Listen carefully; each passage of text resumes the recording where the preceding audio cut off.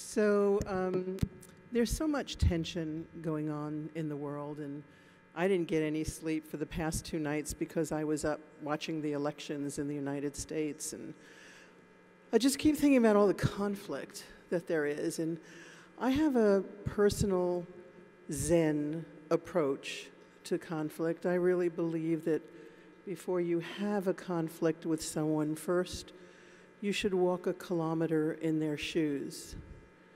Because then when you have the conflict, you'll be a kilometer away and you'll have their shoes. So I always like to look at how we can turn negatives into positives, and there is so much negativity about where are we going to be in the future and what's going to be left for us, and how is it all going, and is everything taking all the jobs? And so I really want to put everything in some kind of context for you. And to do that, first, I have to tell you that before you can really see the future, you have to know that you're not really seeing today. There is something that we call educated incapacity. Educated incapacity. It means knowing so much about what you already know that you're the last to be able to see the future for it differently. It's why we don't go to bankers to find out about the future of banking. We don't go to retailers to find out about the future of retail. We don't go to doctors to find out about the future of healthcare. It is not to condemn any one profession or anybody.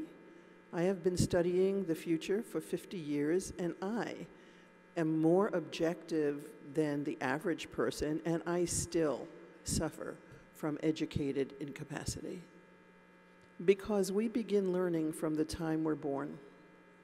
And what we learn depends upon the era into which we are born, the parents and or guardians we happen to have, the community we happen to be born into, the experiences we have, the schools we happen to go to, the teachers we happen to have, what they choose to teach us or what they've been told to teach us.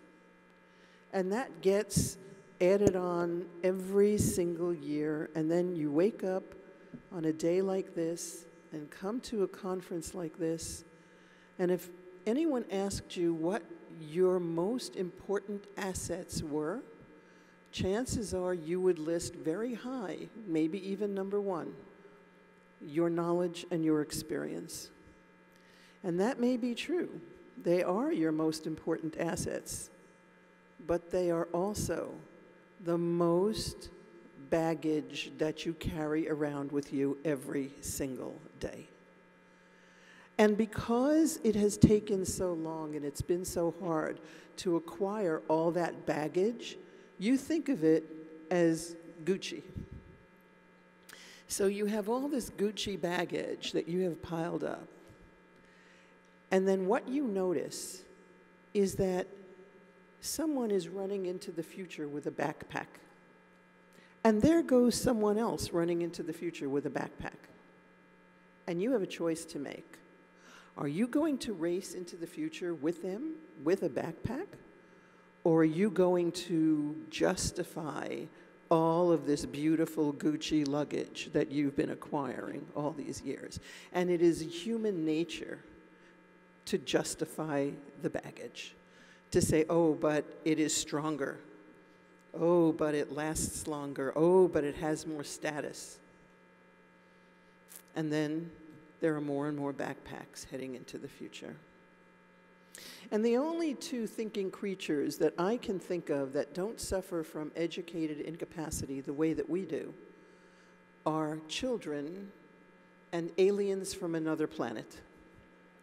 So the real trick is to try and see things now through the eyes of an alien.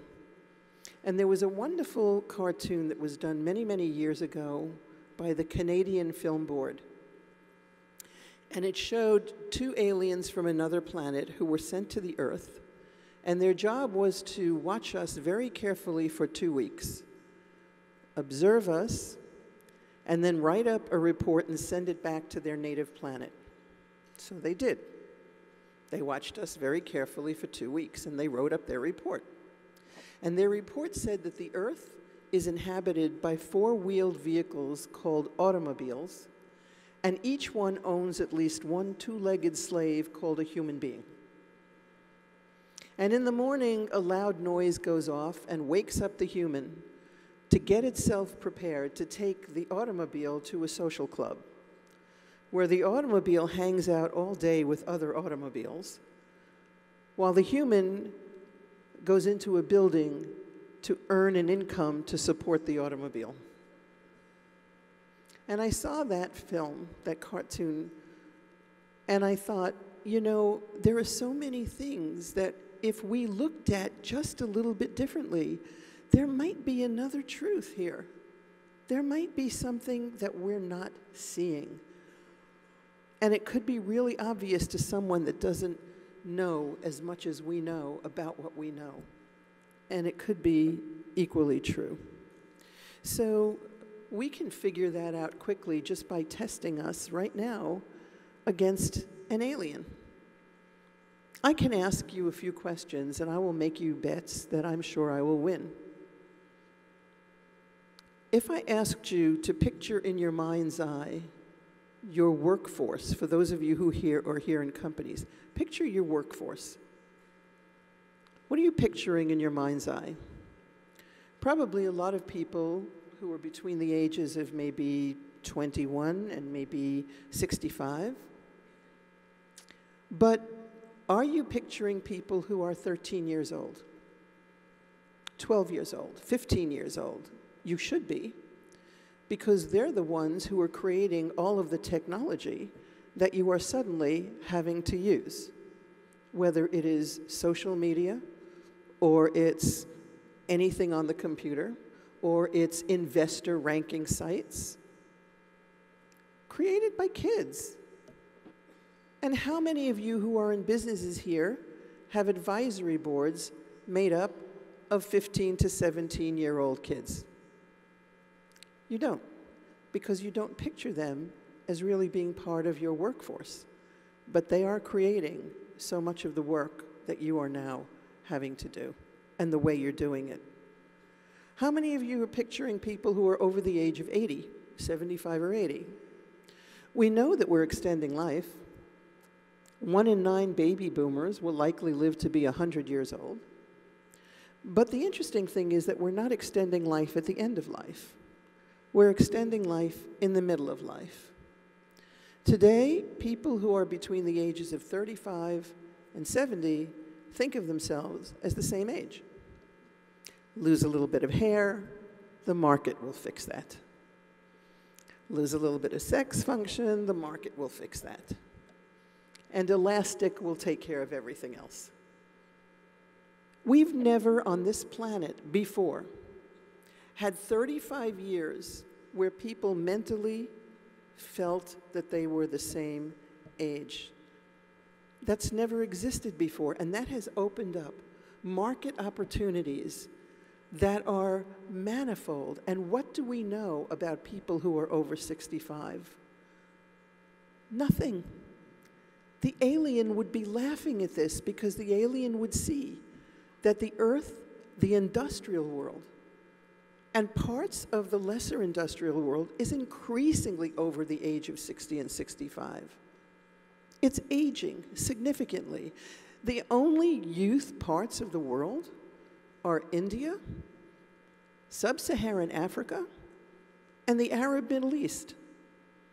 And the rest of the world is aging significantly, opening up enormous markets for products and services.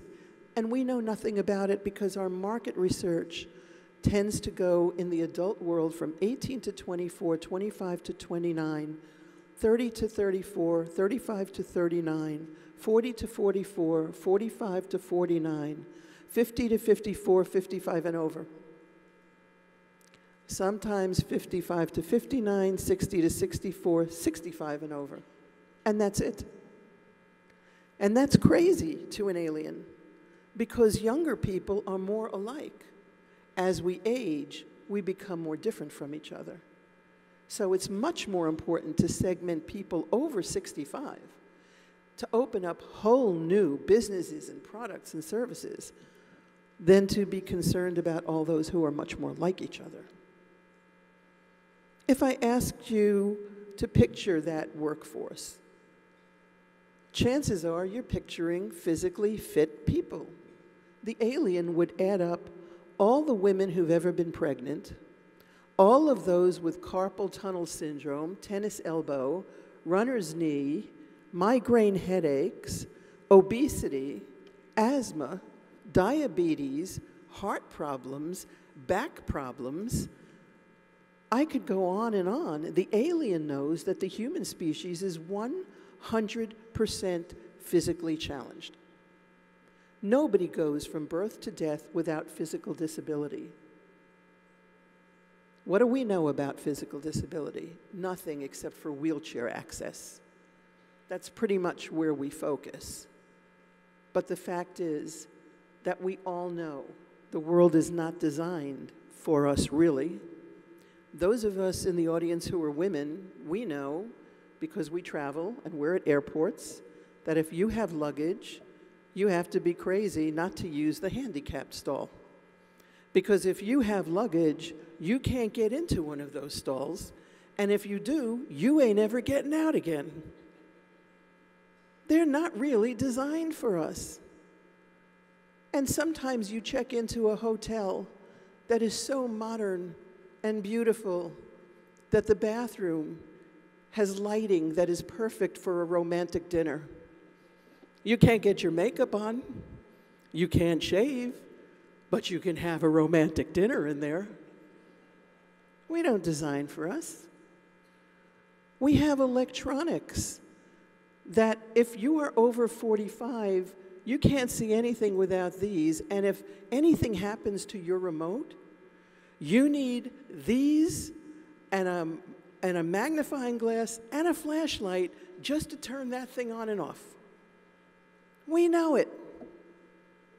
The opportunities out there just in the world of design to change the products and services and enclosures that we're all involved with, they're just open for the taking. And an alien would see that. Let me ask you this. If I asked you in your mind's eye to picture currency, money, currency, what would you be picturing? Probably government-issued bills, maybe credit cards. Some of you would say, aha, how about cryptocurrencies and Bitcoin? Yeah? Well, virtual currency is becoming so big in the world that China's very worried about it because it's so much of the currency in China now, virtual currencies from virtual worlds and virtual gaming, that they don't know how to control it. And cryptocurrencies are just one subset of virtual currencies, and Bitcoin and Ethereum, all of the others are just subsets of cryptocurrencies. So we have all of that, but The Economist, the publication The Economist, about 8 years ago, discovered what was the #2 currency used in the world behind the US dollar on a daily dollar volume basis. Do you want to try and guess what it is? The second largest currency in circulation in the world behind the US dollar every single day. Reward points. Reward points. Totally liquid in global markets, able to purchase anything, gotten for anything, tradable, usable. And did you know that tweets are currency? There are companies that will give you products and services if you tweet about them. So the world that young people are growing up in, and you heard this earlier today when it came to gold-backed currencies, fiat currencies, and then talking about cryptocurrencies, this world is one where money is funny to a lot of young people who will never even know that it was ever backed by anything real. It's any medium of exchange that works. Here's another one. Picture in your mind's eye sports and athletes. Got that? Well, an alien would have a very different picture coming down to Earth for the very first time, because it turns out that there are many more people on Earth now involved with esports than with regular traditional sports. In esports, the nerds are getting their revenge. They are not physical jocks, and they race each other in virtual gaming environments, in stadiums that hold 30,000 people, with over 35 million people live streaming the events, and awards that are in the million-dollar categories, and universities are now recruiting athletes for their esports teams. So all the parents that yelled at their kids for so many years for playing those games are now encouraging them because it will get them a scholarship. And the alien knows that. Picture in your mind's eye nutrition. What are you picturing? Probably some kind of food.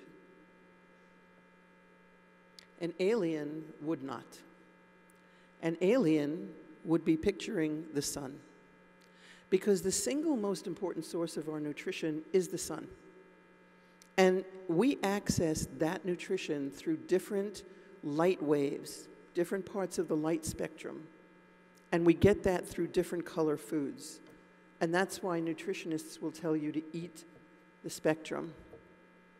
But in point of fact, a lot of people in the world who we think are malnourished are really malluminated, because they are not eating the true colors of food given to us by the sun. And this gives us an opportunity to think completely differently about how to feed a whole world. What if we completely rethought the kitchen and the refrigerator? And maybe the refrigerator became a light organizing environment in which to grow foods, as opposed to where we buy and then store foods. How many senses do we have? How many senses? Most people think 5. Some people might say 6. Really? An alien would know differently. Because whatever happened to the sense of speed, the sense of time, the sense of balance, the sense of fear, which is actually a sense, the sense for some of us of direction. There are many other senses, and we have, because of educated incapacity, been taught that we have to play a whole piano with just 5 keys, when in fact we know through brain imaging that we are playing hundreds of pianos simultaneously. That no 2 moments in our lives are ever alike, ever. You can never repeat the same moment again sensorially. And that opens up enormous opportunities for products and services that pay attention to us as sensory creatures. Where is your brain? Do you know where your brain is? You may point to your head, but an alien would know differently, because it turns out that we have a second brain in our gut, which has more neurons than our brain in our head. And that's why a lot of people say they have a gut feeling about something. And that's why you're going to see so much more attention being paid in the coming years to the biome, to gut bacteria. That is our second brain, part of our brain system. And because we've never been taught it, we don't know it. And we don't think about the products and the services and the business that grow up and will grow up around that bit of knowledge. Try one more before we go on. I want you to picture sources of energy. What on earth are sources of energy? We know there are fossil fuels, there's wind, there's geothermal, hydro, the sun. An alien would laugh at that, because an alien knows that everything in the universe is energy. At its base, there is no such thing as solid matter anywhere in the universe. It all comes down to subatomic quantum forms of energy, and there is no reason why your heartbeat shouldn't be able to power up your cell phone. There's no reason why the tiles in the lobby of this building should not have inherent in them the architecture that would allow them to capture the vibrations of all of the people walking on them enough to light this entire building. An alien would laugh at how we do not understand how to capture and utilize energy. It is everywhere for the taking, everywhere. And that will open up so many new businesses in the future, so many opportunities for people to figure out how to capture and use the energy that is everywhere. So, the future of work, business, there are thousands now of articles and hundreds of studies, and you've heard some in the past 2 days, talking about how humans will be put out of work. They always have been, and they always will be. And there's nothing new in that. In fact, the economy has evolved over a very long period of time, and we have seen major global fundamental economic transformations before, when we went from the agricultural to the industrial, from the industrial to the post-industrial. The post-industrial to what in the early 90s we called the immotile, to what we now call the metaspace economy. Each one of these transformations had this in common. It was the result of disruptive technologies that came together to create efficiencies. And what does efficiencies mean? It means you can do the same work without labor. And that's how we went from the agricultural to the industrial and so on. We created technologies that put people out of work. But those new technologies created whole new businesses and whole new industries that began to reabsorb the workforce. The second thing that's true about these transformations is that you can no longer make money on what you used to make money on. The profit margins have gone away because of the efficiencies. Some of you may remember the first handheld calculators that came out in the 1970s. Texas Instruments introduced them. They were 1,500 US dollars. Today, you get more computing power in a singing birthday card. Some of you may remember when the first portable telephones came out in the 1990s. You had to be very rich to have one, and pretty strong, because the batteries required an entire briefcase. Today, we give away cell phones. Give them away for free. Because it's not the cell phone anymore. It's the new value propositions attached to the cell phone, to the mobile technology. In fact, the fact that we still call it a phone is really interesting, because it really is just a mobile. It does a whole lot of other things besides being a phone. In fact, young people don't even want to talk to you on a phone anymore. They don't know how to talk. They don't want to listen to anybody talk. It's all text, pictures, some way of getting around speaking, and we still call it a phone. So, disruptive technologies, efficiencies, new industries and new jobs, commoditization, we have to see what the new value propositions are, where the new businesses, the new industries are going to be forming. But there's another thing that we have to recognize, and that's why we are in turmoil today. That's why we see so much of what is going on politically and economically that is disturbing today. And it's because of something we call templosion, the implosion of time. Time is imploding. We were thousands of years in the agricultural. We were 200 in the industrial, 45 in the post-industrial, when in 1992, a lot of the jobs that were supposed to be there for the future, the industries, the companies, were beginning to fail, and the layoffs were in the tens of thousands. Whether it was Nippon Telephone and Telegraph, ITT, Xerox, huge layoffs in the early 90s.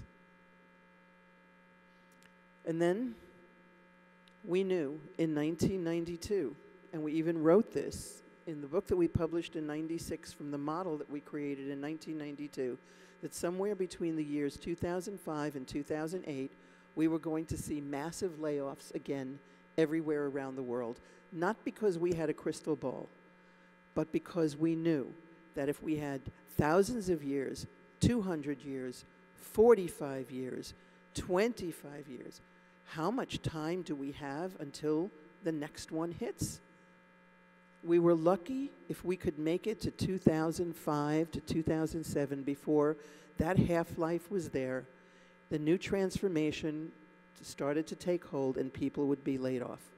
And economists called it a recession as a result of the high-risk mortgage instruments that collapsed.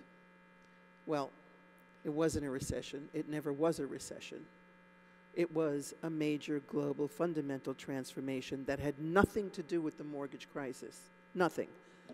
That was a separate financial collapse caused by risky instruments in a technologically tied-in global financial market. And that's not what caused the unemployment, but it was used as the excuse for it. And then economists said, well, you know, this is interesting. Companies are making a lot of money, so maybe this is like a jobless recovery in the recession. Maybe it's a double-dip recession. They had no idea what to call this or because they weren't getting it right. It was a fundamental global economic transformation like we've been through before. And because of templosion, we didn't have the time to figure it out, to move people into new jobs fast enough. And so a lot of people around the world got very scared because the future was coming faster and faster, and they were being left behind. And that was throughout the industrial world, the industrialized world. It really left its victims everywhere because now we were in a world where in genetic engineering you could do something in a day or two that used to take nature tens of thousands of years, if not hundreds of thousands of years. Now we knew that in a few short years, the whole Arctic was going to become a shipping lane, the whole Arctic. Through transcranial direct stimulation in the brain, something called flow that used to take 30,000 hours to learn could now be learned in 2 to 3 hours. The CEOs of the Fortune 1000 companies had lifespans in their jobs, tenures, of only an average of 6 years, and that was inflated because of Chinese companies. CEO tenures, if you take out the Chinese companies, had shrunk to 3.5 years. Time was shrinking. Things were happening too fast. So we are now in what we call the metaspace economy, and we call it the metaspace economy because of the 10 value propositions that we've identified that go along with it. And those 10 value propositions are all about some altered aspect of space. I'm going to say them very quickly, then I'm going to go back and briefly describe them. Don't worry about trying to take this down. This is all on our website, The Future Hunters. You can go there, get it for nothing. But I just want to give you the whole picture right now for what we need to do this afternoon. The 10 value propositions are inner space, outer space, cyberspace, microspace, time space, design space, green to blue space, storage space, interspace, and play space. So let's go through those one at a time very quickly. I'm not going to be able to describe them fully, but you'll get the picture. Inner space, and by the way, these are where products and services have open opportunity to grow in the future, where businesses can definitely expand, and where money is to be made. Inner space is the understanding of what makes living things tick. The planet is living. We know that all flora and fauna are living. We know that all of that, we know, for example, that trees have brains, that plants have brains. We know that animals have much higher orders of intelligence, both emotional and cerebral, than they had ever been given credit for. But I'm only going to spend a few moments now on the human brain and what we are learning. And you heard an entire talk before that should have opened up your mind incredibly about the fact that what we are learning about the human brain is groundbreaking in so many ways and will affect everything from marketing to criminal justice to religion to healthcare and medicine to education. I could go on and on. But knowing what makes us tick is going to be huge, huge for business growth in the future. Outer space. You also saw some things in the presentations about what's happening in outer space. The fact of the matter is that now you can't do anything on Earth without satellites. They run everything, from communications to finance to traffic patterns, transportation, entertainment. In fact, if I were to say what I worried more about, if someone like North Korea were to decide to use nuclear weapons, it wouldn't be about actually landing on a landmass. It would be blowing up there in the atmosphere and taking out through EMP, electromagnetic pulsation, the satellites that run everything on Earth. Because by taking that down, you create civil disobedience everywhere because everything collapses. So there is that. There is space exploitation. We will be on asteroids this next year. We have commercial prospects for the moon this next year. And then there is space tourism. I think you know that Richard Branson already has a lot of people who've paid a fortune to go up in the first reusable, returnable shuttles to experience just a few moments in space of weightlessness, and then they come right back, and they're paying $500,000 for that. But there are already over 200,000 people who have signed up for Elon Musk's first Mars mission.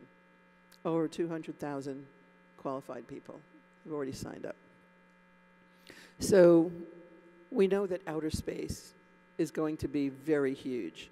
And all of the engineering, all of the materials, all of the excitement, all of the movies and the books and everything about it will explode in the coming years. Microspace. Several things I would tell you about that. First, you've all heard the term nanotechnology, but I don't know how many of you actually can define it. Nano means billionths of. So a nanosecond is a billionth of a second. And you may think that is extremely fast. But in today's world, we pulse our communications in cycles of 6 to 8 femtoseconds. And a femtosecond is a millionth of a billionth of a second, which makes a nanosecond pretty slow. And a nanometer is a billionth of a meter, which puts it at the molecular level. And we already have so many things working for us at that molecular level. And you've heard a lot about some of them in these earlier talks. We have nanobots that will go through our bodies, our brains, that will be used in textiles and materials to have things change color, change temperature, change properties. So many things going on there in terms of manufacturing. So in fact, as we talk about manufacturing, you heard about 3D printing, and you know that we can 3D print houses, and we can 3D print weapons, and we are now 3D printing food, and we can 3D print animal tissues and replacement parts. But there is also 4D printing, and you heard it mentioned once. But 4D printing, the variable is time. So you can 3D print something, and over time, it will become something else. Either because the material, suppose I 3D printed this microphone in a material that if I sent this up in space to the space station and added water, it could become a huge part of the space station. Just expand and grow into that.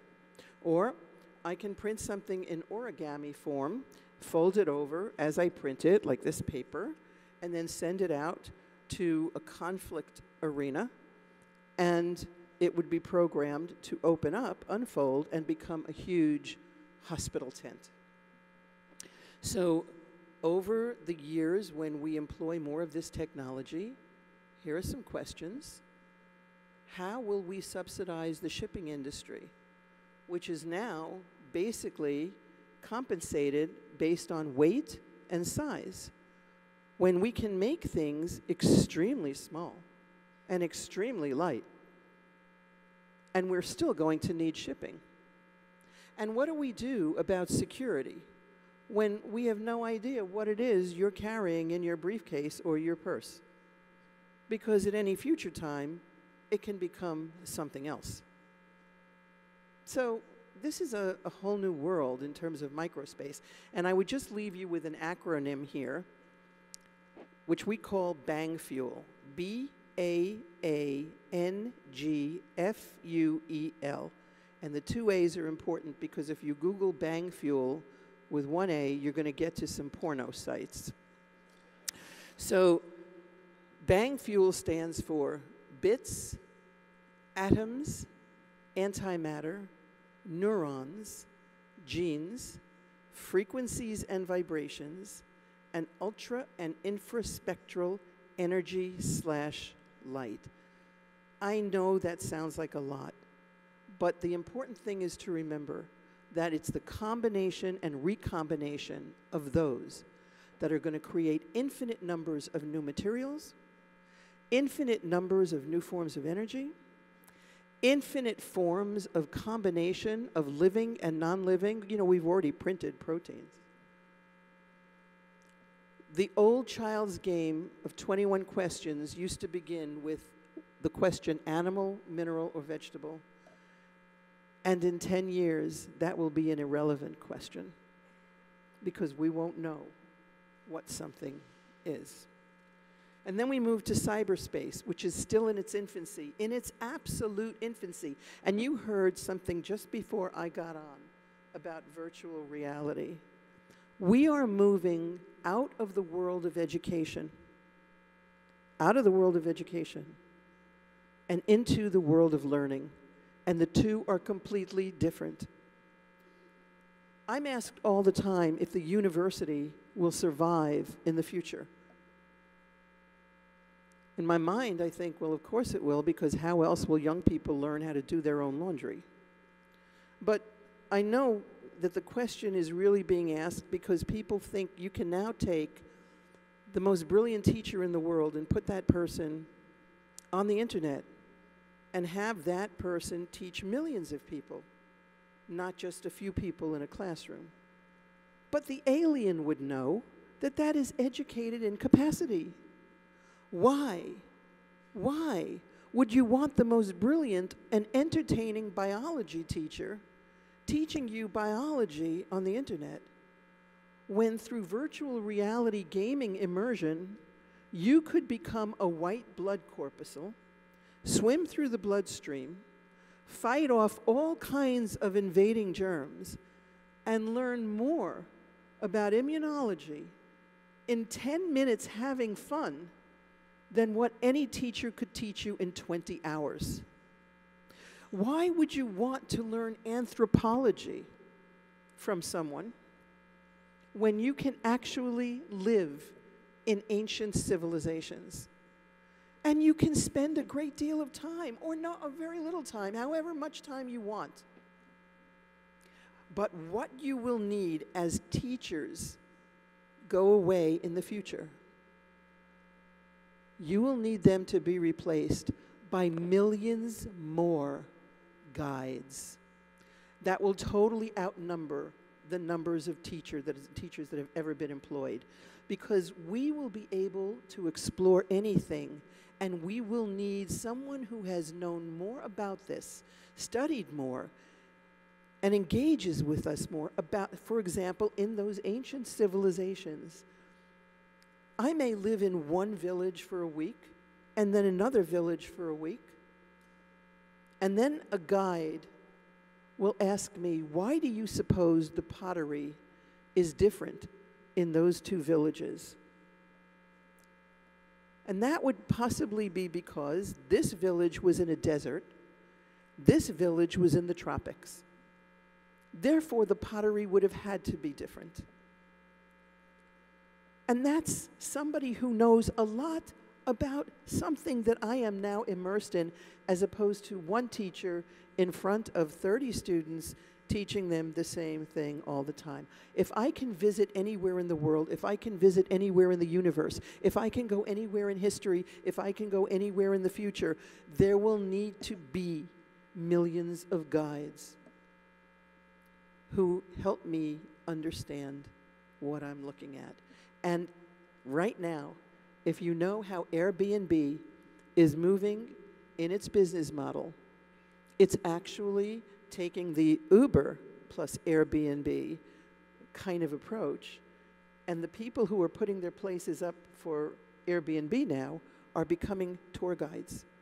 So that if you stay in their place, they actually take you on a guided tour of everything in that neighborhood and explain it all to you. These opportunities are just opening up like crazy. So cyberspace, we've hardly even touched the surface.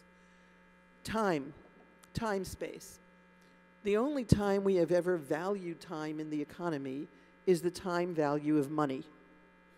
Outside of that, we really have not paid much attention to time.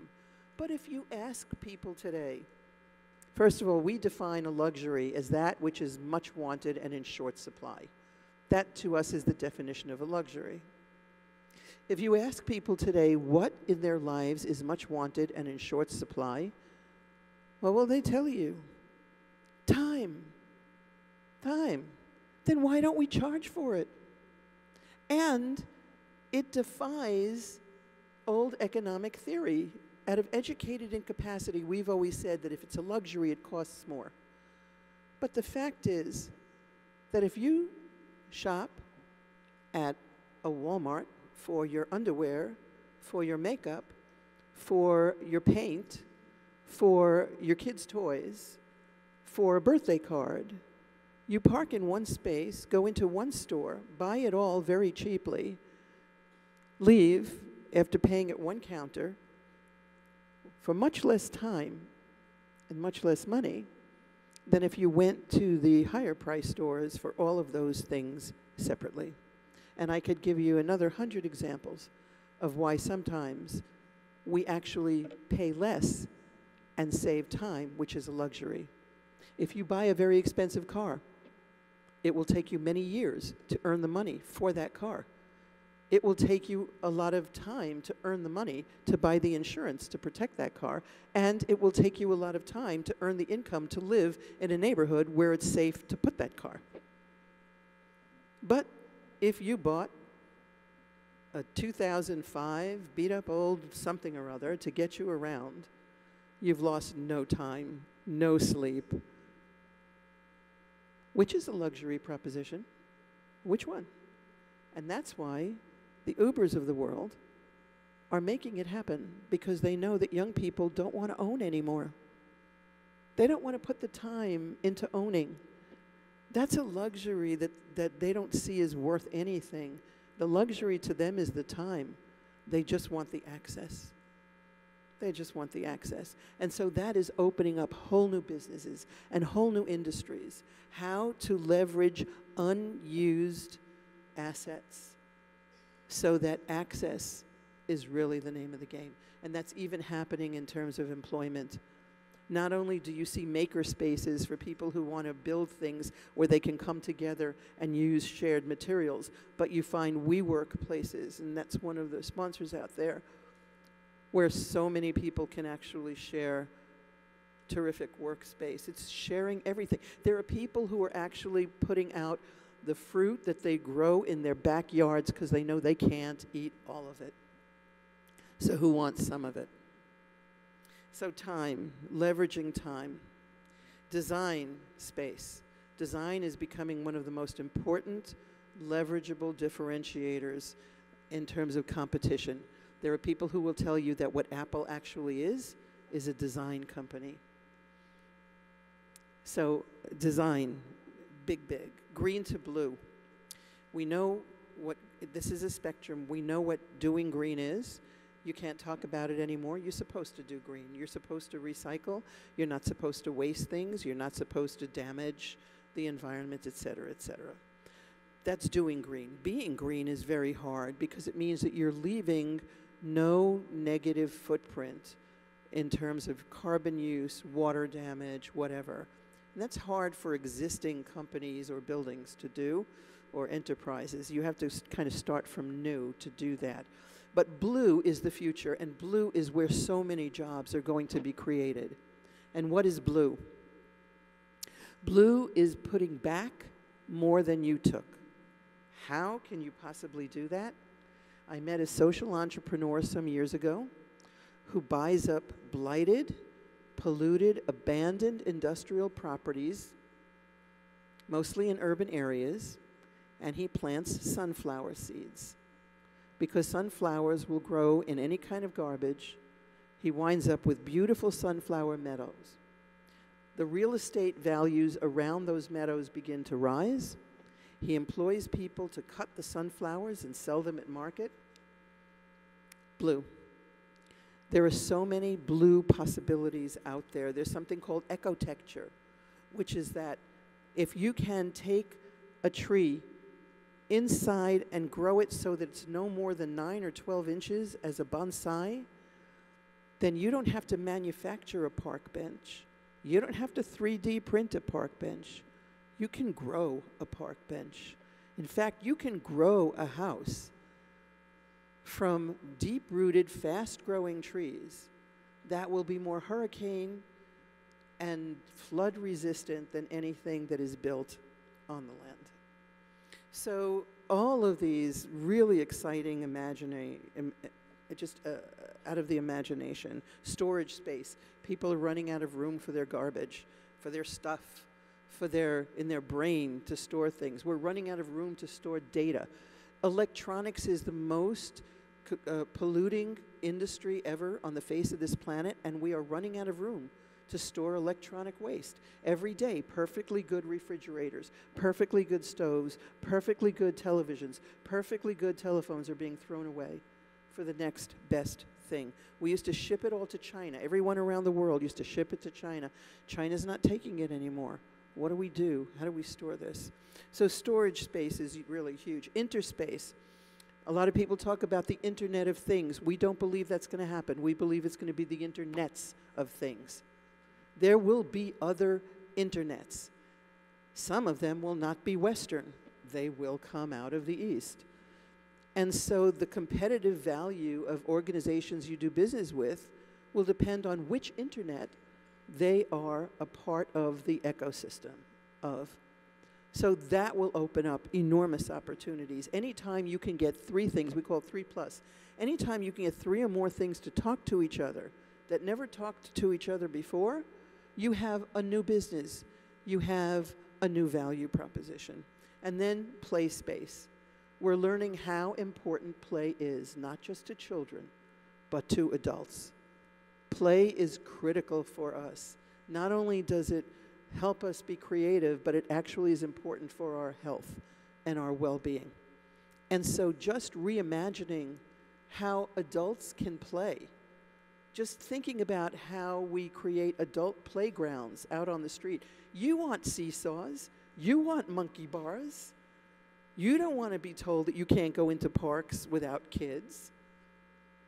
So that whole play space concept is there. So there is a lot of opportunity for work in the future. I know about all the millions of people that are going to be put out of work because of self-driving cars, all the people who rely on the oceans for their business as we really destroy a lot of ocean ecology.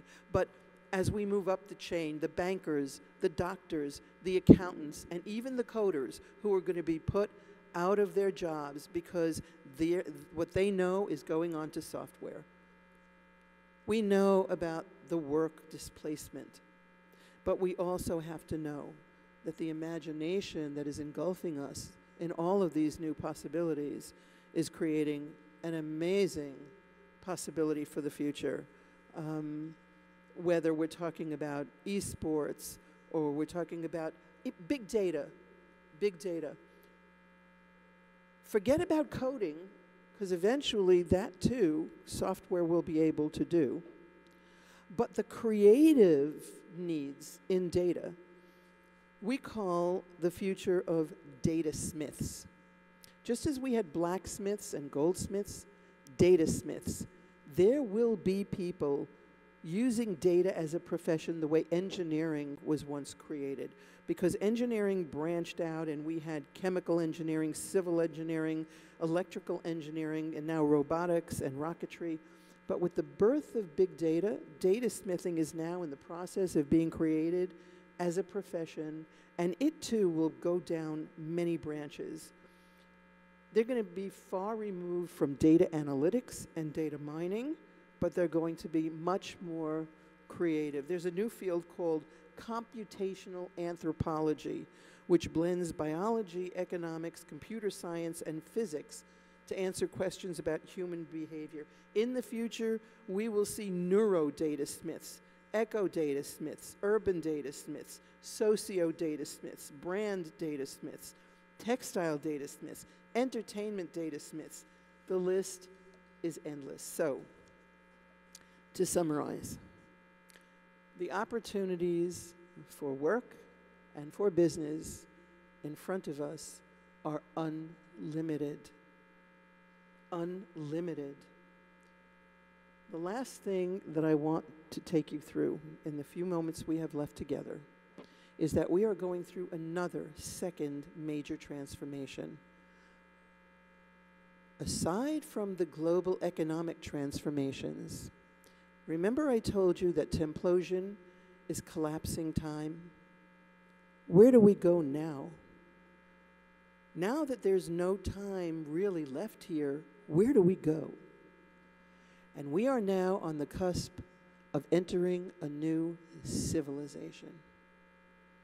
And there are many ways, there are many sciences that will give you different definitions of civilizations. For example, Paleolithic, Mesolithic, Neolithic. There are some who say that we're currently in the Anthropocene age. I want to make it very simple for you. I'm just a kid from Brooklyn, New York. It has to be simple for me so I can explain it to you. So I'm just going to give you 4 Greek letters. Alpha, beta, gamma, delta. Delta, difference, is the first appearance of what was human as opposed to non-human on this planet. And depending upon your science, that can take you 2 million years ago or 150,000 years ago.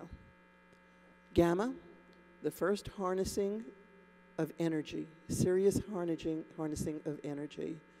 And that could take you 150,000 years ago from fire to 15,000 years ago to the wheel. Civilization beta, the first large-scale accumulations of people and agriculture. And depending upon your belief, your science, that can take you anywhere from 15 to 6,000 years ago to today. We are still in civilization beta, but we are on the cusp of civilization alpha.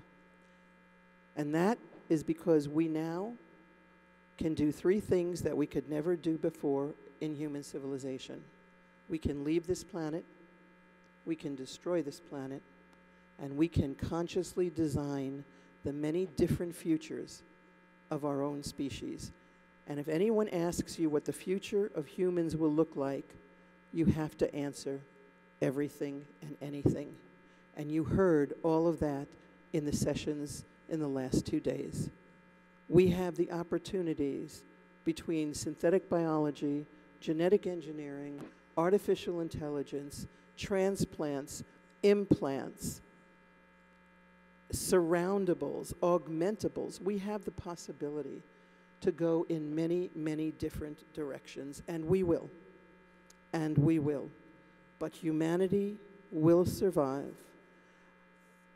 And we will be creative enough to know that no matter which direction we go in, the opportunities are endless. I want to remind you of two men who lived at the same time. Both died only recently. One spent many, many years in a prison cell with no technology available whatsoever. Nothing. And he emerged to change a nation. And of course, that was Nelson Mandela. The second was entrapped in a body that didn't work, and he was all technology. Nothing but technology and his brain. And of course, that was Stephen Hawking, who went on to change our vision of the universe. So no matter which way we go and how many different directions we go, humanity's creativity will survive. We will be machines and people combining to design, serve, and maintain and fix machines. We will be machines and people combining to design, serve, maintain, and fix people and other intelligent beings. And we will be a planet that, if we can teach our children positive imagination, offers limitless opportunities for them. Thank you.